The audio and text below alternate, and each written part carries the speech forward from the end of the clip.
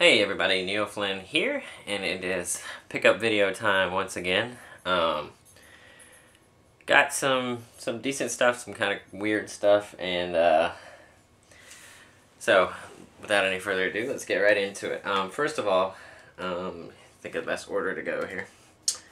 On my way home from work yesterday, actually on my way into work, I noticed it. There's a Blockbuster store that I drive by every day on my way to work, and they were closing the store. It's at this location only, everything on sale. What you usually get when a store closes.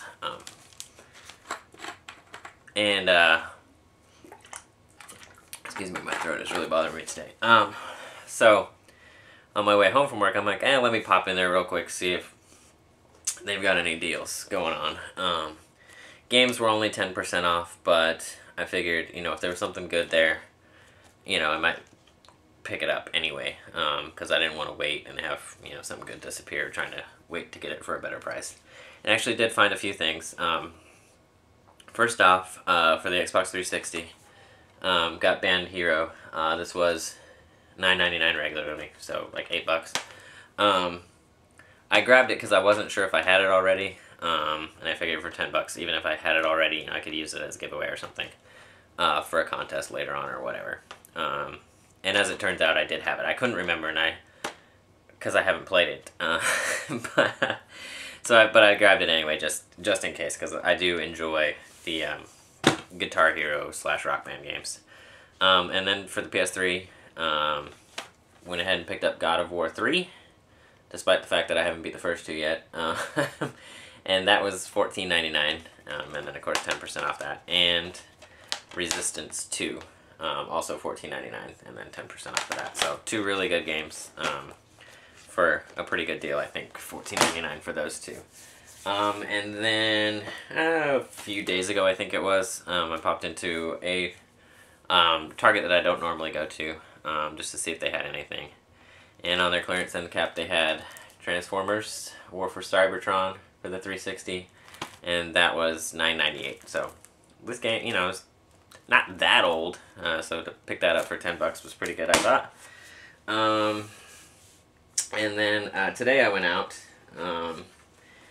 and I had to go, run an errand basically, and I thought, well, I'd pop into Play and Trade, which is a place that I don't normally go a lot, just because it's not exactly on the beaten path of where I normally go. It's kind of out of the way a little bit. So I don't pop in there that often, but I try and get over there every once in a while just to see if they have anything. And they did have a few things that caught my eye. First off was Blood Bowl. That was $6.99. This game really interested me when it first came out. I'm not a huge Warhammer fan, but just the concept of it sounded really kind of cool. I've seen the tabletop game played before, and it looked kind of cool. So for $7, basically, I thought I'd give it a try, see if it's any good. And then this one I just kind of picked up just because I love all the characters in it. And then this Sega Superstars Tennis, that was only $3. Probably some easy achievement points in there as well. So for $3 you can't go wrong. Then they actually did have a few Sega CD games. They had Ground Zero Texas, which I already have, and I think it was NHL Hockey or something like that. But sports game I'm not too crazy about. But they did have this Tomcat Alley, which is another great full motion video, but with jet fighting combat. So I don't think I've ever played this one, but it was one that caught my eye, and it was only 99 cents. So can't go too wrong. I looked to see if maybe they had a Model 1 Genesis chords, just so I could maybe pick that up, just in case I can't find mine, which I haven't had a chance to locate that box yet. But they didn't have anything there, so I may have to resort to eBay or something like that, or if anybody has a spare set that they want to toss my way. So last week on my day off, I decided to go on a little trek. Basically, I did some research. There's a fairly large thrift store not too far away from me that they advertise on TV all the time. And, I thought, well, let me go over there. I've never been in there before. Let me go and see if I can find anything worthwhile. And then not too far away from that one, I found out there's a Value Village, which I've heard some of you guys talk about finding stuff there. So I'm like, oh, well, let me make a little day out of it, and we'll go check out these other places. And then I also popped into a different Goodwill that I don't normally go to. So first up was the Goodwill. They were set up a little bit different than the one that I normally go to as far as their games. Basically what they did was they had some Genesis games there, and instead of selling them individually, they bundled them together. And it was $5 for each little bundle, which is about what I pay singly. I usually pay like $2 from mine individually anyway. So there were a couple 2-packs that interested me. Carts are not in the greatest condition, but some interesting titles. We got Taz, Escape from Mars, and Desert Demolition, featuring Roadrunner and Wile E. Coyote, two of my favorite all-time characters. So that was the reason I picked up that one, was because that game was in there. And then this one had Miss Pac-Man and Clue in it. I think I have a copy of Clue already. If I do, I will use it as a contest giveaway or something. I think the next contest I'm going to do is going to be 250. I think I might have hit 200 already, so I'll probably do a 250 contest. I don't want to do a contest, every 100 subscribers or whatever, but here and there I'll throw one in. So last but not least, we had Clay Fighter and Comic Zone. Comic Zone is one of my all-time favorite Genesis games, and I'm not sure if I have it already. So there's those. Like I said, those were $5 each, and then they also had a boxed copy of MLB PA Baseball. And I didn't even open to see if it was complete or not. Of course, no instruction manual, but it does have the little plastic thing on the cart.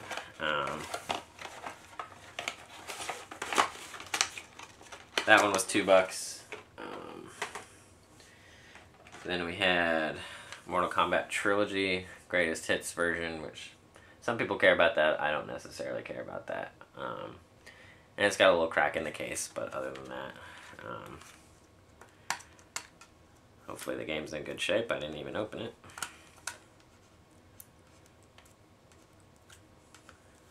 This tape does not want to come off. There we go. But yeah, game's in fine shape. So Mortal Kombat Trilogy, that was $2.50. And then last but not least, Bill Walsh College Football on the Sega CD. It's just rare to see Sega CD games around a lot, so I went ahead and grabbed that one, and it was $2 as well. Box complete. Disc is perfect. So not a bad little find there. And then the two other, thrift stores that I went to completely pretty much struck out as far as games goes. At the Value Village, they didn't have anything. If I remember right, they didn't have anything there. At the other one, which was, what is it called, America's Best Thrift Store or something like that, they did have a Model 1 Genesis, oddly enough, but it didn't have anything with it, and I think they wanted $15 for it, so I wasn't gonna get that. But while I was there, I did see this, and I don't know, it intrigued me as an avid golfer, and Cobra DVS, maybe you can appreciate this too. It is Ultimate Golf, and it's basically a board/card game based around golf. There's a bunch of little boards in here that represent the holes, and then you've got cards and stuff and a die. So I'm not sure exactly how it plays. It's got like this freaking ruler that I guess tells you how far you're gonna hit it and all that kind of stuff. So it just, as an avid golfer, it looked cool to me. And it was $3, so it's not like I spent a lot of money on it. So kind of interested to see how it plays. And then at the Value Village, like I said, there was absolutely nothing there. But next door to the Value Village was a antique, big mall, basically. And what the best way I can describe it is it was like a flea market without the actual booth being manned. Like there wasn't people at each thing, but basically there was all these booths set up that had all kinds of crazy stuff in them. Excuse me. And so I'm like, you know, let me wander through this place and just see if I can find it, because you never know what you're gonna find in a place like that, with all kinds of different people, you know, and all kinds of different stuff. And you know, if you guys watch my Christmas spectacular, you guys know that my wife and I are into Disney, and so I thought, well, maybe I'll find a Mickey Mouse collectible, and they did have some Mickey Mouse stuff, nothing that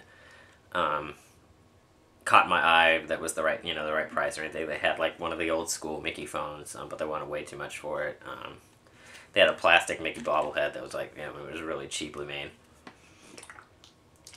All kinds of sports stuff. There was a place in the very back of the thing that had just all kinds of sports stuff. I didn't see anything that I really wanted. But one booth did. I didn't find any games or any systems or anything. Apparently, I just missed a copy of q-bert.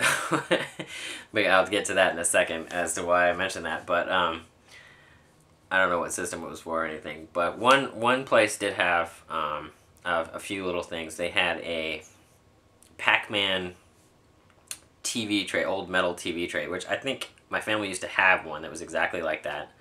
They also had an ET one, but the Pac-Man one was the one that caught my eye, but it was in really bad shape, and they wanted $15 for it. Had it been in like immaculate condition, I might have paid that much for it, just because it would be something cool to like hang on the wall or something. But for $15 in the shape that it was in, was just a little bit too much for my liking. But in that same one, along the wall, they had just a pile of board games, and sitting in there in the pile was the old q-bert board game. And I know for a fact we used to have this, my brother and I. It was $7, which is probably a little more than I wanted to pay, but you just don't see this kind of stuff, unfortunately. And I opened it up while I was there, but I went ahead and bought it anyway. There's a little note in here that's like directions missing and has pieces from a different game. But I'm relatively certain if I did some research and found like a board game collecting site or something, I could track down a copy of the instruction. Not necessarily a copy, but, you know, the instructions on how to play it. And you know, it's just a cool piece to have, because like I said, it's not, you know, not something you see anymore. I don't even know if it's got the date that it was made. I'm pretty sure it was 80s. Yeah, it doesn't have the date on there, but, you know, you just don't see stuff like that anymore. So I went ahead and picked that up too, and the reason that I say I must have just missed a copy of q-bert is because when I checked out up at the front, you know, I've got a q-bert board game. The lady's like, oh, I just sold a q-bert game to somebody, and she's like, that's kind of weird, 2 q-berts in a row. So I don't know who had that, but I sadly missed out on that one. So anyway, guys, that's my pickups for this time. And just real quick, Trouble8385 had just posted his latest YouTube gaming community video, and in there he mentioned somebody, I can't remember who it was, Atari Leaf I think it was, who brought up the subject of, you know, buying games just so you can do a pickup video about them. And I don't see myself as that. I might buy a little bit more than I normally would, but it's all stuff that I'm adding to my collection. It's not, you know, I'm not picking up a game just so I can go, oh, hey, look, I picked this up, you know. I'm adding to my collection. So I don't see myself as one of those people that goes out and buys games just to do pickup videos on them. So anyway, guys, that's it for this time, and we will see you next time.